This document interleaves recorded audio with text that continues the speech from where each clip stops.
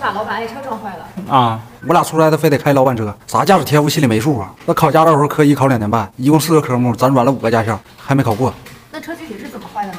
当时路口突然出现一辆车，我没反应过来，眼瞅着就要撞上了。不过好在我经验丰富，及时向右猛打了方向盘，避开了，裂开了，直接就裂开了，挡风玻璃干稀碎。他往右边猛打方向盘，这手劲大呀，给方向盘拧来了，撞旁边树上了。那他怎么没受伤呢？我系安全带了，他刚上车还没来得及系安全带，我一脚油门呜一下就冲出去了。即将出事那一刹那，还好我反应快，直接把安全带给他系上了。那他不应该也安全了吗？他他妈系我脖子上了。闯哥，你放心，我已经自掏腰包给老板车修好了。你他妈最好想办法把老板的方向盘给他安上啊！你多大个手劲，你能给人方向盘拧来呀？人家原厂的老贵了。放心吧，闯哥，为了防止紧急情况下分不清油门和刹车，我给老板的车换了新的方向盘，还做了升级，非常方便。怎么脸色这么差？小涛不是已经给你把车维修升级了吗？来，你看看来，这啥呀？啊，这咋想的？这多好呀，老板，以后你都不用脚踩刹车了，这左手离合，右手刹车，手动一体。那我喇叭呢？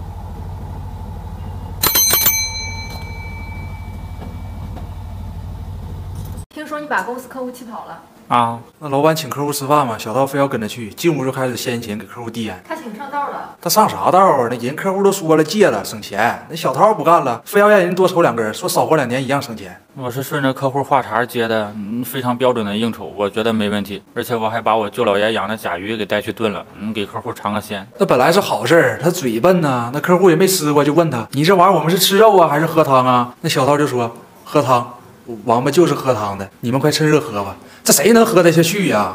我只是输在了表达上，这么好喝的汤，客户一口都没喝，就是不给我面子。那最后客户怎么样了？成别人家客户了。老板现在不回我消息了，闯哥我有点怕。你拉倒吧，老板怕你还差不多，现在他看着你就直哆嗦。那我准备将功补过，给老板想了个新的项目。闯哥，你帮我把文件转发给老板们，他把我拉黑了。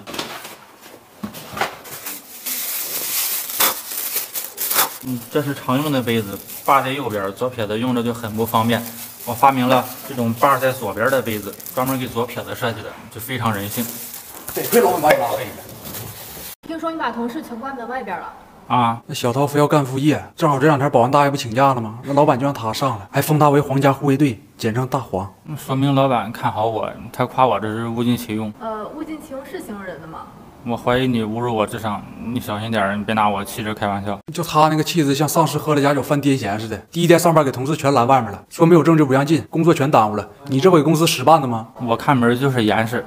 老板说好好搞员工证，不要脸，没证呢天王老子都不行。你证件滚。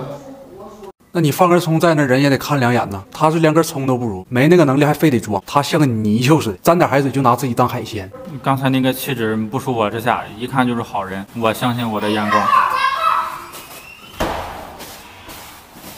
你不看门严实吗？那人咋放进来的？看走眼了，闯哥，老板彻底不理我了。我这皇家护卫队还能干呢？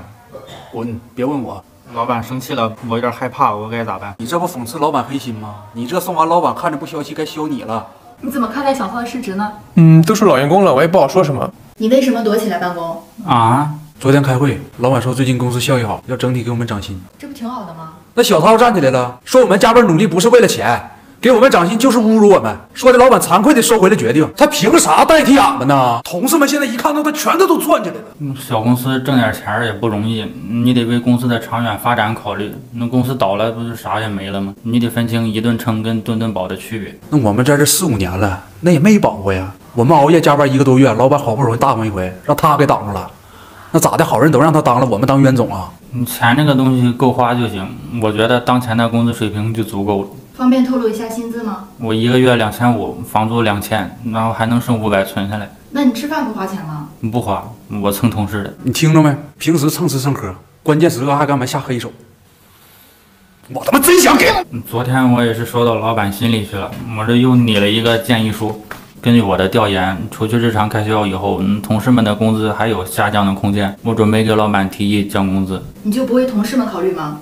考虑了，平时假期跟周末的花销是大头，如果取消假期跟周末，大家没时间花钱，那工资也就够用了。你是不是觉得自己挺善良的？勿以善小而不为。他这么跟你说的？我他妈今天非把房主挖出来。老板怎么看待小涛这件事？计划书我收到了，小涛的想法非常超前，但与我的想法不谋而合，我准备明天就开始执行。老板，同事们把我围起来了，我该咋办？没事，小涛，报工伤。听说你把客户气跑了啊？那客户信佛呀，那老板一寻，你看那小涛一天神神叨叨的，你这不专业对口吗？就派小涛过去接待去了。结果老板还是失策了，给客户派了个神过去。那职场应酬我强项啊，他不信佛吗？我就先带他去了教堂，一块祈祷我们生意顺利。我真服了，那他妈教堂跟佛祖能是一个单位的吗？那客户进去一个劲念经跟佛祖道歉呢，那人家信了半辈子佛了，差点让小涛给墙角挖了。反正都是信仰啊，就当串门了呗。再说我也挺细心的，我只让他吃素菜，酒都没让他喝，各方面都挺照顾他的。啊，是去吃素了，他点了盘辣子鸡，自己把鸡吃完了，给人剩盘辣椒，还跟人家说施主干了这碗辣椒，保佑咱们生意红火。那也不知道是辣的还是气的，给那客户老脸整通红。我这叫投其所好啊，都是商业战略，他不懂，就是嫉妒我。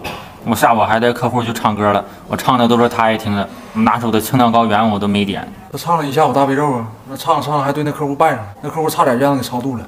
我当时看他脸色不好，就拿出了我的杀手锏，把我珍藏的开过光的字画送给他了。